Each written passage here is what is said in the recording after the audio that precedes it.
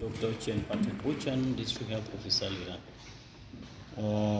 Arising from the visit by the State Health Monitoring Unit, the gaps were identified, and it is true majority of those gaps were in existence.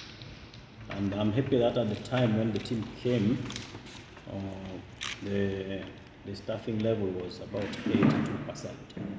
But I was happy that at that time public service really cleared us and provided us some wage. So as I talk now, we are 92% staffing level. That means we are much better than a number of districts in terms of staffing. We deployed those health workers about 2 months ago, and they are now working very well. The other time when I went to the theatre of Ogur, I was very happy. The new theatre assistant we posted together with the anesthetist, they organized the theatre very well, aware that we have brought in new equipment, state-of-the-art equipment, and so the place is now fully operational.